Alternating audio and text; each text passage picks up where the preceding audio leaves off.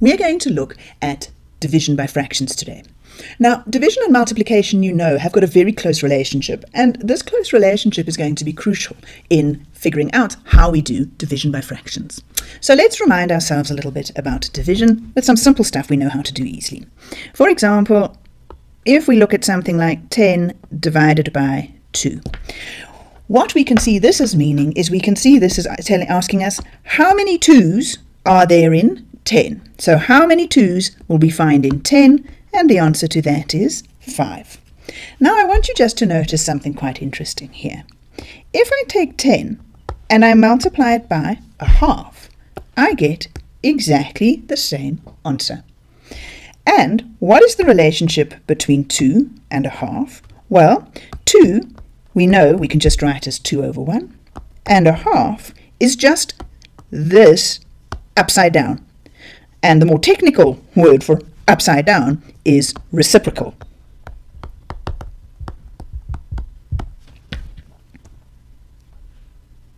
Okay, I just want us to observe that for now.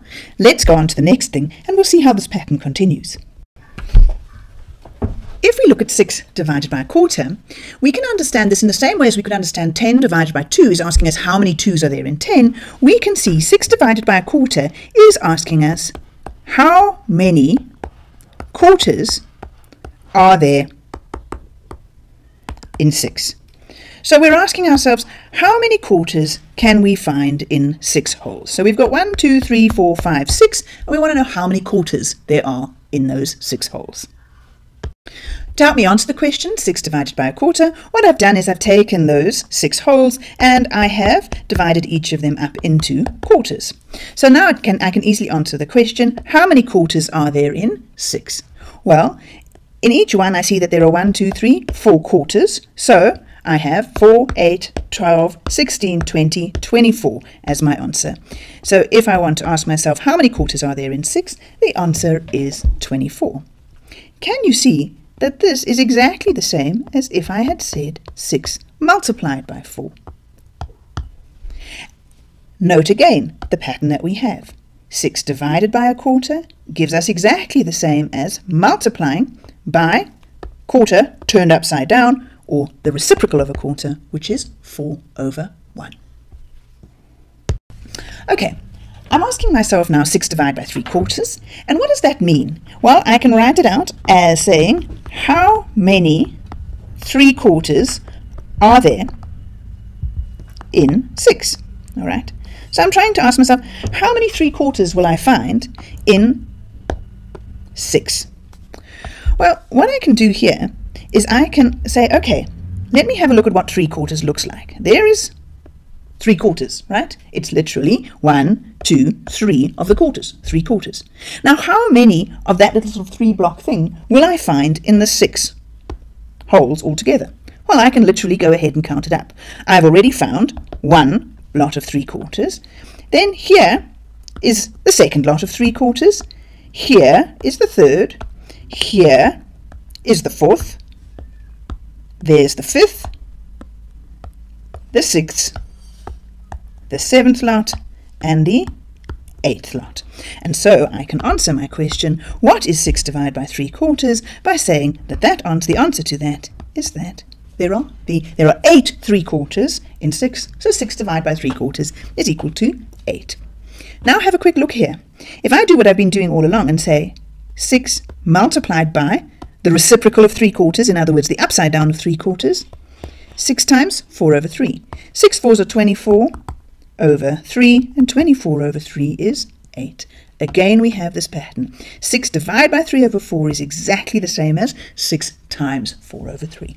And this is the key to fraction division. The relationship between division and multiplication means that if we're dividing by 3 quarters, it's exactly the same as multiplying by the reciprocal. So division of fractions is going to be very easy for us. We just turn it into a multiplication. Okay, now that we've understood how division by fractions work, we don't need to do all that work. If we're faced with a division sum when we've got fractions, all we have to do is turn it into a multiplication and use the reciprocal. So, for example, if we're dividing by 2/3, what we're going to do is we're going to turn it into multiplying by the reciprocal, turn it upside down, which is 3/2. And we know how to do multiplication with fractions easily. We've been doing it for ages. And again, I like to cancel before I multiply, so I don't have a lot of work to do. 11 times 1 is 11, and 4 times 2 is 8. So my answer here is 11/8. Now there's quite a cute little rhyme and a song which you're going to watch in the next video, which helps us remember what we need to do when we're dividing with fractions. So let me just tell you what it is. It is, when we're dividing with fractions, we do keep, change, flip. In other words, we keep the first fraction exactly the same, we change the division into a multiplication, and we flip. In other words, we turn upside down the last fraction. So you keep this here, you change that into a times, and you flip that. So if you remember the little rhyme, keep, change, flip, it helps you to remember what you need to do when you're dividing fractions. Keep the first one, change the division to multiplication, and flip the final fraction. Okay, so let's give you a chance to practice keep, change, flip. What I want you to do is to do this calculation here. The very first thing you need to do is, you're faced with mixed numbers. As with everything else we've done with mixed numbers, just turn them into improper fractions. Once you've done that, you do your division by using the keep, change, flip idea. Try it now in your homework books and we'll go over it. Okay, so let me get a pen. First step was to turn this thing into improper fractions. 3 times 4 is 12, plus 3 gives me 15. And then 2 times 2 is 4, plus 1 gives me 5. So I've got 15/4 divided by 5/2. My little rhyme says keep, change, and then flip. And so I'm faced with a very ordinary multiplication of fractions. And what I want to do to make sure I don't have to do very big and ugly multiplications, I'm just going to do some cancelling first. And so I get 3 times 1 is 3, and 2 times 1 is 2, and my answer is 3/8.